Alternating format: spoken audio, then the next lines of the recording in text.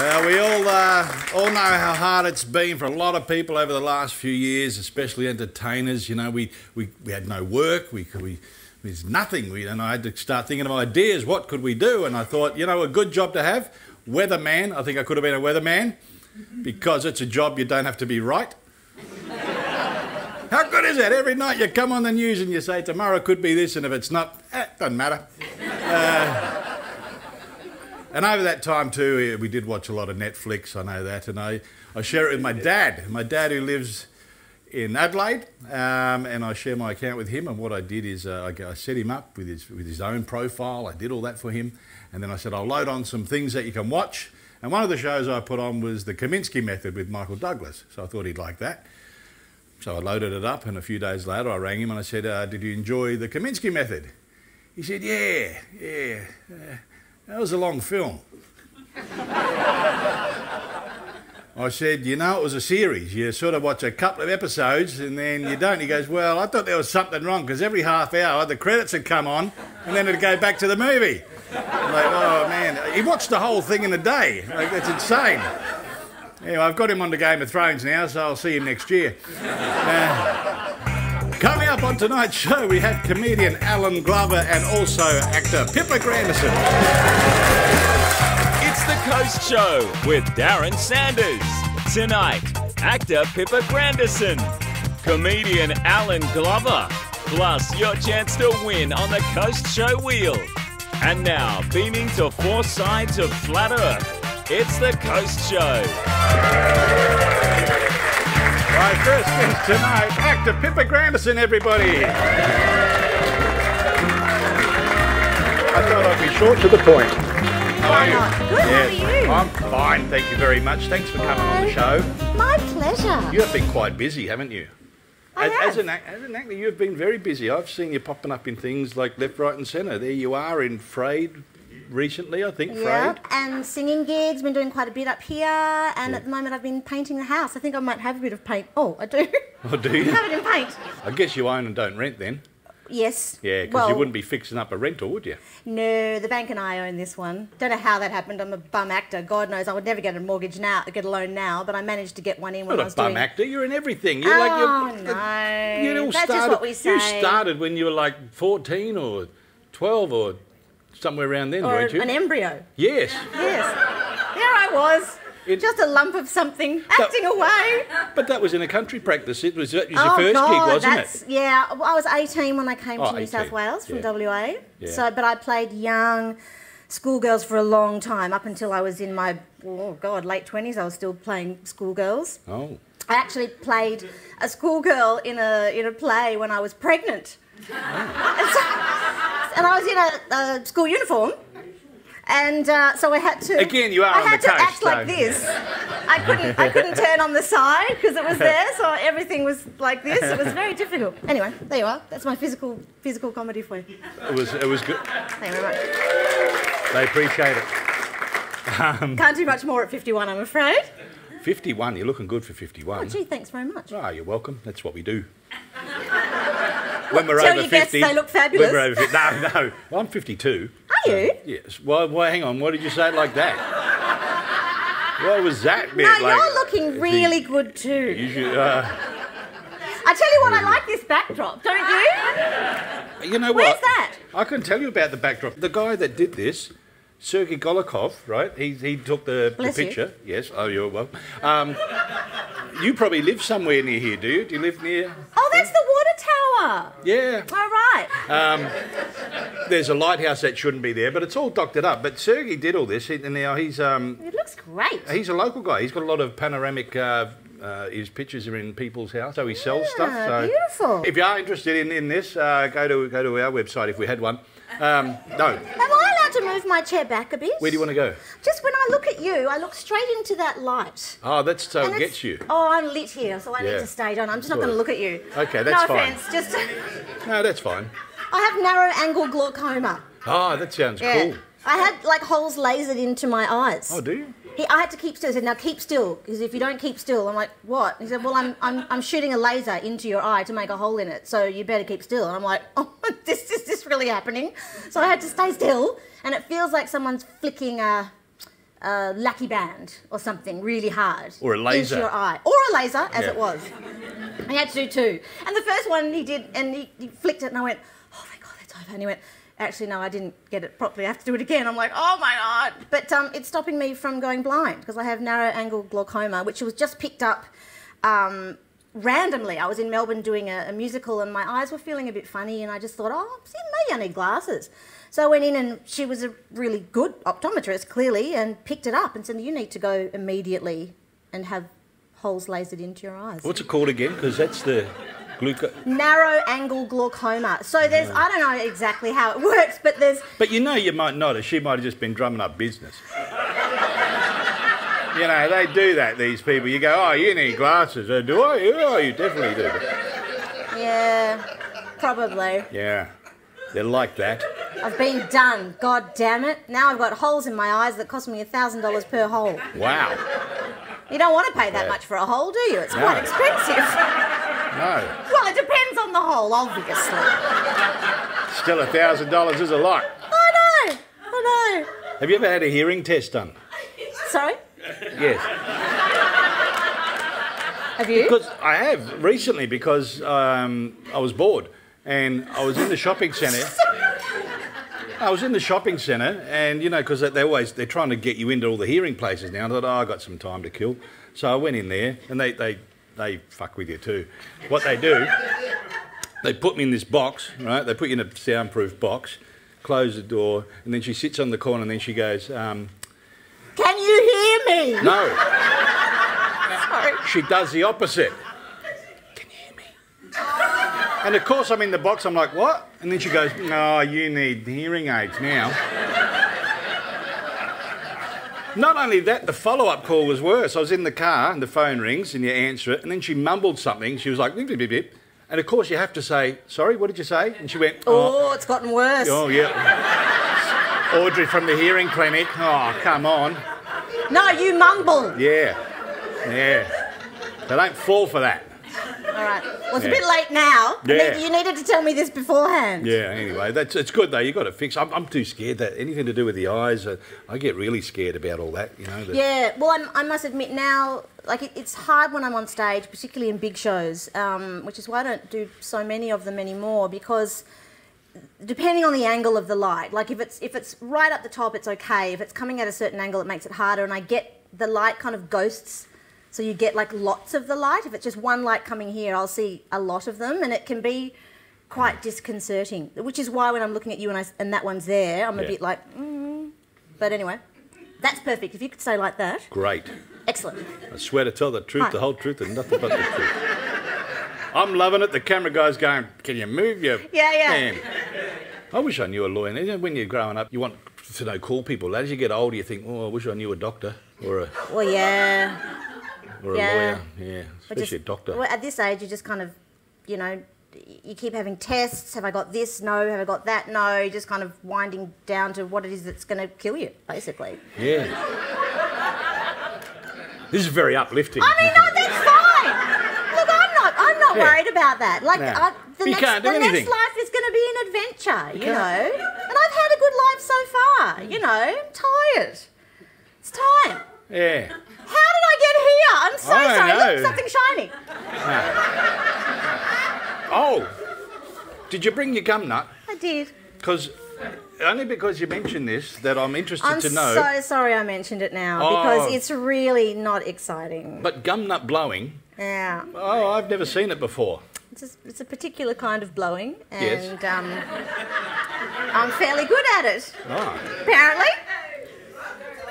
Yes! Blew my way to the middle. Now, someone taught me how to do this years ago when I was a little tacker, and now that I'm... Yeah, no, I'm talking about this one now, not the... Yeah. Although, anyway, look, something shiny. It only makes one note. That's all right. Like what I need is like something like long like that, and then you attach different sizes on it, and you could kind of blow them and get the different sounds. But anyway. The good thing about that, we'll use that in the promo, and people will tune in. I put it on my showcast is a thing that we as actors we have to have. It's online, and you've got your photos on it and your CV, what you've done, and your show reel and all of that stuff. And producers and directors will look at that and look through, and you've got all the things that you can do. I put gum nut blowing on once just to be silly, because I thought no one reads these things. This is ridiculous. And then this European director came out to direct something at the STC, and he wanted to have a look at me for a role. I didn't get it, but he had read that I put gum nut blowing on there as a lark, because it's not that much of a talent. Well, and then he asked me to do it. Right. And I went, oh my God, lucky I can. Yes. Yeah, anyway. Okay. Such a build-up, going to be an anticlimax now. That's what my girlfriend says. There's pills you can take for that, doll. Half an hour before, I believe. See? Hey! That was it. Thank you very much.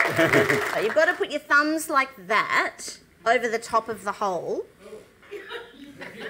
I haven't taken my pill yet. Oh, there's no time. That's half an hour.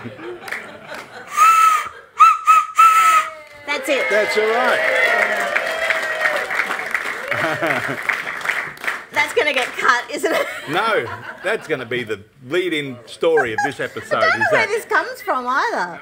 Now, I was going to give you a quiz to win our box. Yeah, but what's in the box? We all know what's in the box now, because people tune in each week. So that's my box just sitting on the table, is That's your box. That's your box on the table. There's my box on the table, dear Darren, my box is on your table, dear Darren. Oh my God, okay, I'm having a drink. Sorry. I think this show may be on at 3 a.m. Oh, no. Now, one of the first jobs you had, it was going to be to that, but we didn't talk about your jobs. Like the first job you had was, because I did a similar thing with, you did a silver service waitress. Yeah. Well, I bluffed my way into that job. Yeah. My first job was Chicken Treat in WA, and do you remember Chicken Treat? Yeah, like a Red Rooster, but yeah, exactly. Or they had Red Rooster as well. Anyway, so the guy used to make us wear the costumes, uniforms, a size too small. Don't look at me like that, like it was my fault. You went, oh. Anyway, but then I got a job at the Oyster Bar, which is a really fancy restaurant. I don't know if it's still there or not, on the Swan River there. And did anyone see the two Ronnies? Anyone here old enough to? Yeah. So one of them, the little one, was in WA. I guess they might have been doing a show, whatever. Ronnie Corbett. Corbett. Yeah. And he was there with some people, and I got their table. So I had said to them when I wanted the job, yes, I'm experienced, this and that, never a waitress before in my life. And they said, can you do silver service? And I said, yes, I can. Didn't know what silver service was. And you know what it is. It's like you got the spoon and the fork, and you have to use them in one hand and pick things up with it. And when you pour wine, you can't spill a drop. So it's hard. I had to do silver service of a seafood platter with the crustaceans with the shells on and everything, with Ronnie Corb. And he actually, I used to watch him and think he was hilarious, but he was quite cranky because I was slow and not good, and he had the shits with me. And I was so nervous, and I'm trying to get the silver thing, and I'm lifting this. I'm trying to tell stories and be entertaining so they don't look up here. Well, so I managed to get all the things, but it took me a long time. And then I went back into the kitchen, and they said, "You've never done silver service before, have you?" And I went, "Nah," and they fired me. Yeah. Anyway, you're going to take the box here. Now. Thank you very much. Yeah. Whenever someone says to me, now you have to answer questions, immediately my brain just goes, you can't say things. It's a thing. I get really intimidated because I go, oh, you'll never get it right, It's terrible to be so insecure at 51. I'm nearly dead and I still can't do a quiz. Nearly dead. Some people in this audience have lived twice as long as you. And good on you. Yes. Now, before you go, we do have a gift for you from Central Coast Hampers and Gifts. It is a hamper. Yes, there you go. Central Coast Hampers and Gifts. Thank you very much for coming on the show. Thanks for having me. You can check that out. And you want to know what's in the box? Oh, would you like me to open the box? No, you don't have to. It's all good. We know what it is. Should I open my box on your table? Oh, okay. Dear Liza, I'll take it off your table. Okay. And put it on my lap. I mean, I'm a contortionist. It's pretty much a collector's. It's pretty much a collector's item now. I can't get in. My box won't let me in. I seriously can't open my box. I think this segment should just be called "Trying to Open a Box." Oh, hang on. Yeah. What? Can you do it? Just tear my box. Oh, I have. I've just put a little tear in it there. Oh, that's right. That's what happened when I had a baby. But they sewed it back up again. Sorry. It's just a bit rude, isn't it? It's a bit too much. I am. My mother is very disappointed in me. She says, don't do those rude things. Don't say that stuff. Nobody wants to hear it. It's not funny. I think she's wrong. But where else can you tell those stories? Here, hey? Where else can you tell those stories? There you go. Thank you very much for being on the show. Please thank Pippa Grandison. Thank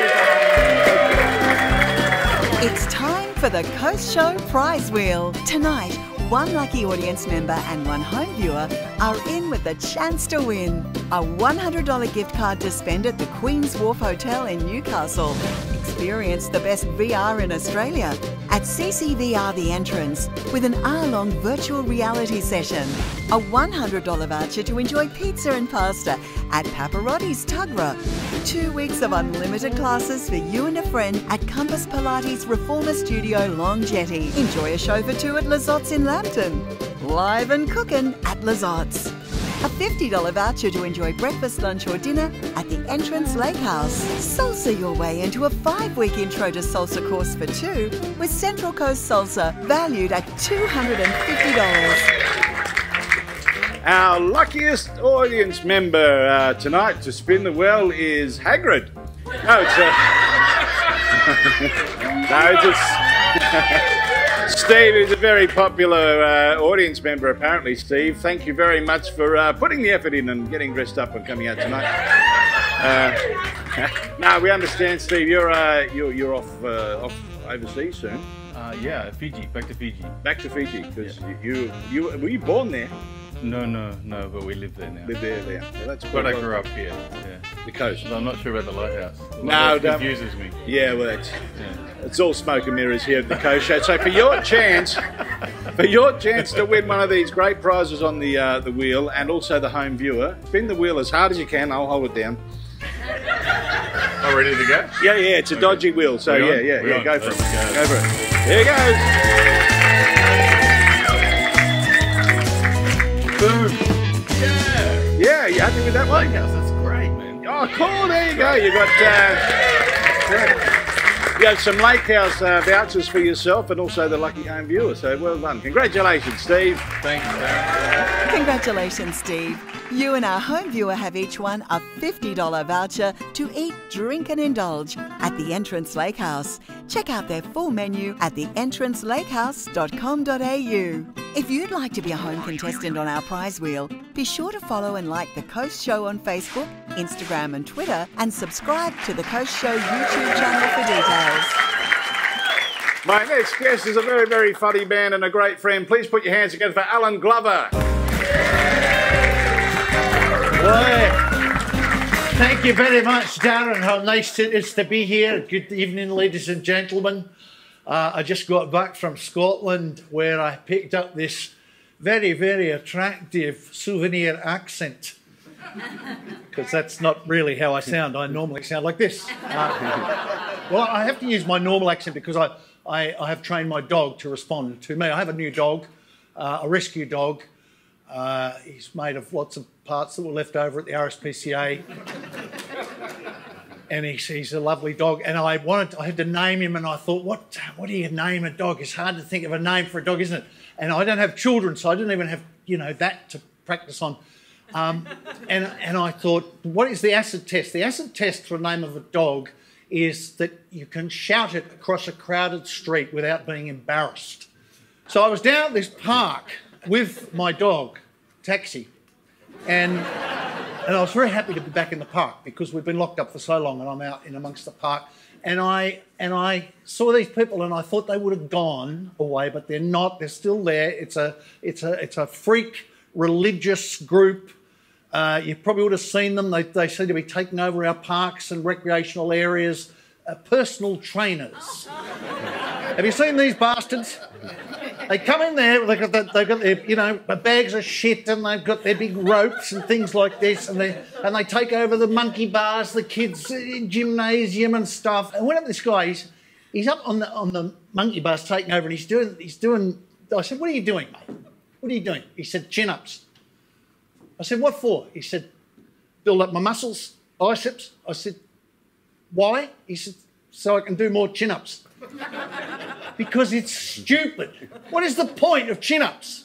And maybe to me, because I'm tall, I don't need chin-ups because I'm already up there. But I just don't get the point. Now, a push-up, I can understand. I often wake up face down on the floor. Like the other night, I, had a few drinks and went to go to bed and missed. So the push-up comes in handy. That I can understand. But there are these stupid... I saw these two blokes, those big blokes. The big puffy ones, the stupid-looking ones that are shaped sort of like that. The big, those ones. I'm wondering, what is it? Why are they so big like that? What are they going to do? So they can type harder in the office? Or something? Bloody idiots. And why do you want to be shaped like that? If you get that sort of odd, all that shape and that... What's this one, the six-pack? You get that, you can't wear the Australian national costume. You know what the Australian national costume is? Are you Australians?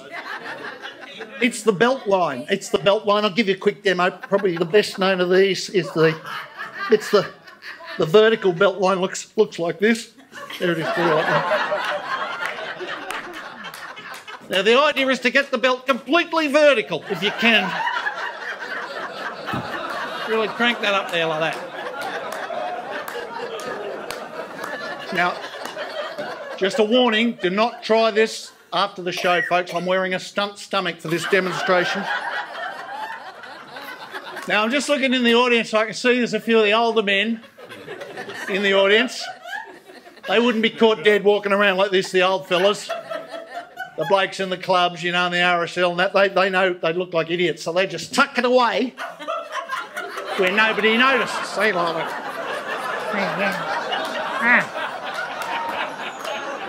I'll have another Lamington, thanks, Beryl.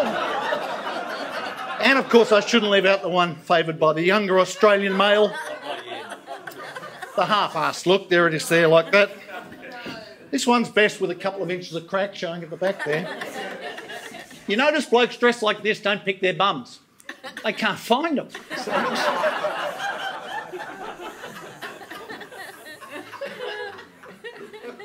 See, to be Australian, you've got to have, a bit of shape to you. I like going to the festivals, camping at festivals. You like doing that? Yeah. I love doing that. And I love drinking. You can drink there and you get your clothes out and all that. I like sitting in my tent where it's all crowded, lots of tents around late at night, waiting for the people who've been on it, coming back, they're coming back. Where's our tent? I don't remember. What colour? People are sleeping. What colour? What colour is it? It's blue. They're all in blue. Here. Here. Come on. Come here. Oh, thank God we found the tent. Yeah, isn't it great? We made it back without bothering anybody. A micron of nylon is not a sound barrier.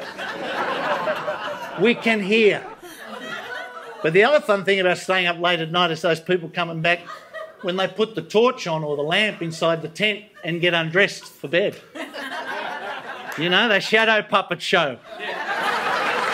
Thank you very much for having me on the Coast Show. Thank you, mate. Thanks, Alan. Thank you. Please thank Alan Glover, also Pippa Grandison. Thank you very much. Good night.